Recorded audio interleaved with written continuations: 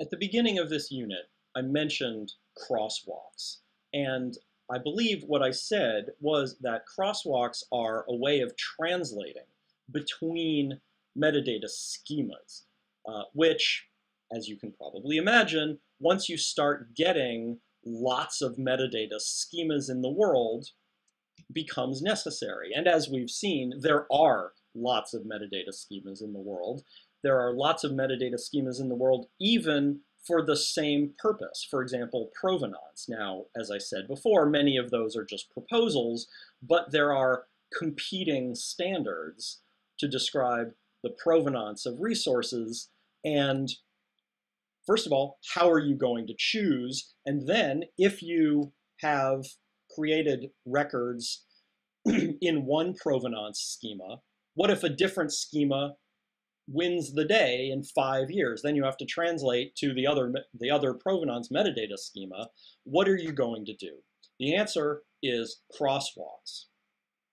Now, not this kind of crosswalk.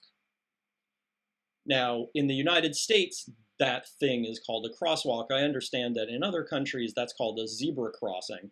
And maybe it's just that I'm in the United States, so I think that's kind of a funny name because you don't usually see zebras using them.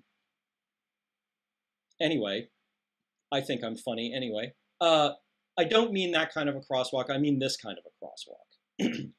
Now, crosswalks allow you to translate between metadata schemas the same way that you can translate between natural languages, between human languages, right? Only much, much simpler, because natural languages are very complicated. You have, thousands or millions of words and terms in a natural language, where metadata schemas are by design, much simpler, right? You have a more limited set of statements that you're allowed to make using a metadata schema, and a more limited vocabulary that you could choose from to make those statements.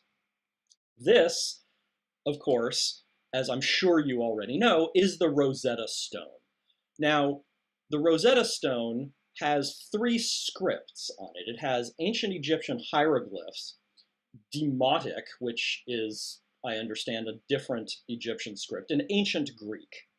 Now, my understanding of the story behind the Rosetta Stone is that before the Rosetta Stone was found, and I'm not an Egyptologist, but this is, what I learned in school anyway, when the Rosetta Stone was found, Egyptologists were not able to decipher hieroglyphics, but Greek was a known language, and as I understand it, Egyptologists were at the time working on Demotic, so it was sort of semi-known.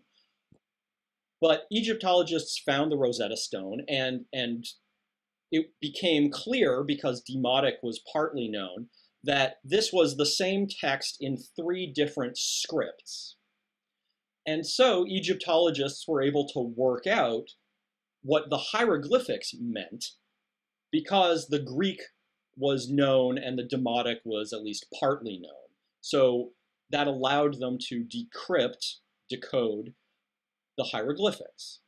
So the Rosetta Stone is a crosswalk. It is a crosswalk between 3 languages, and it became the key to decoding an unknown script. Now, with metadata schemas, you're not going to have an unknown metadata schema, because, as we've seen, the namespaces and all of the files that you would ever need to decode a metadata schema are going to be out there on the web somewhere, but the translation between languages, between schemes, is analogous here. You can do the same kind of translation between any 2 natural languages, for example. Now, I've just created a simple crosswalk here between English and German. And you can imagine this table going on for thousands or millions of rows, because both English and German are fully fledged natural languages with millions of words in them. And this table doesn't even get into things like phrases and sentences, let alone more subtle things like connotation or shades of meaning or whatnot. So the danger of translation in natural language using a table like this is that semantics get lost. Shades of meaning will get lost. This is a very simple vision of what translation is, but never mind that, because metadata schemas are very simple, and this is, in fact, how translation across metadata schemas, how crosswalks actually work. So let's actually look at a metadata crosswalk. What we have here is a crosswalk table. This particular table is from the excellent book by Mirtha Baka, Introduction to Metadata is the full title, and it's a book out of the Getty Institute.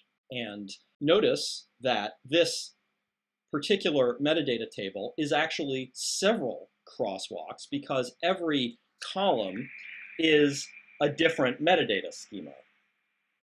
Every single one of these is a different metadata schema, some of which we haven't even talked about in this course, and some of which we won't talk about in this course, because there are just simply too many metadata schemas out there in the world to address all of them, even in an 8-week course.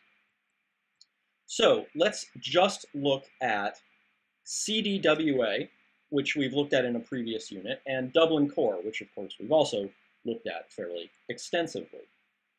The first thing is object work type, which we looked at when we were looking at CDWA in an earlier unit.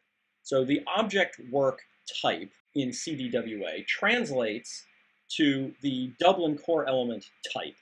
It translates to all of these other things and all of these other metadata schemas as well, but we're not going to worry about those just yet. On the other hand, catalog level in CDWA, you may remember, is a description of the granularity of the thing being described. Is it an individual item? Is it a group of items, etc.? So catalog level doesn't have an equivalent in Dublin Core. There just is no way to translate catalog level into Dublin Core, right? You can give a description that is the equivalent of catalog level in the Dublin Core element description, but there are other things that you can do with the Dublin Core element description too, so it's not a direct translation. Let's look at components or parts. Components or parts translates to format.extent. Now, format.extent, or I should say extent, is a qualifier onto format.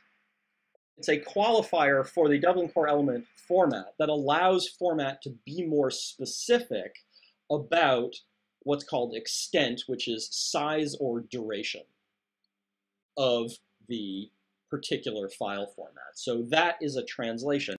So we have three distinct things happening here. First is we have elements that translate directly, elements that more or less translate but with some extension to Dublin Core, and then things that just simply don't translate at all. Title text translates to title, but title language has, again, no translation whatsoever. Now, you could create a qualified Dublin Core element. You could create, for example, title.language, or you could create the opposite, language.title in Dublin Core.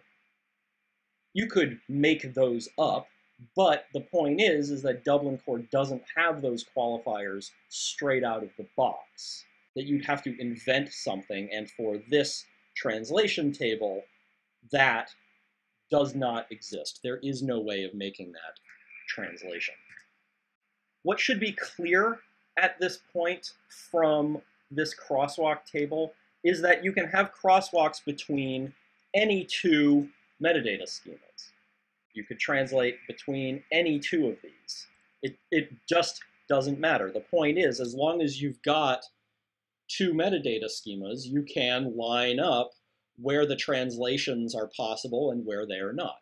As long as the two metadata schemas have similar scopes or use cases, right? A crosswalk exists between CDWA and Dublin Core because they have similar scopes.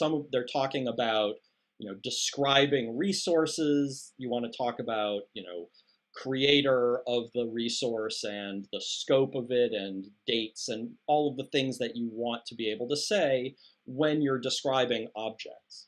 But CDWA is, of course, much more detailed. It has much more depth on describing works of art than Dublin Core is capable of. So there is a lot that does not translate.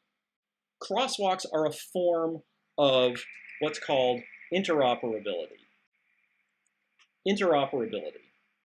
Crosswalks allow translation across metadata schemas, or I should say between metadata schemas, so that you can take metadata records that were created in one system and import them into another system, or repurpose a metadata record that was created for one use, for example, for an institution's own record keeping, and repurpose that metadata record for another use completely, for example, displaying it on the web, or to share a metadata record between institutions. For example, the Library of Congress creates lots of metadata records about books, and libraries in the United States, at least, are able to buy those metadata records off of the Library of Congress and import them into their own online library catalogs. So you're taking a record from one institution and importing it into a system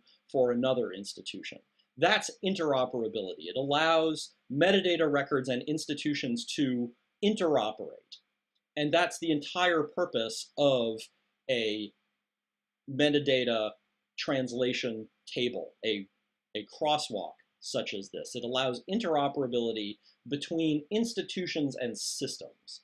But you have to be careful when using a crosswalk because, as you've seen, a lot can be lost in translation.